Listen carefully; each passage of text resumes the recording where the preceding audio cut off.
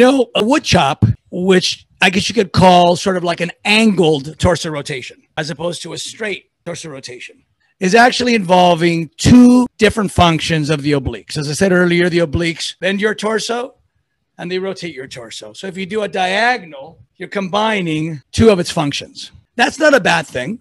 It's not a better thing. If you do torso rotation straight and you do side bend straight, you're getting both of those functions.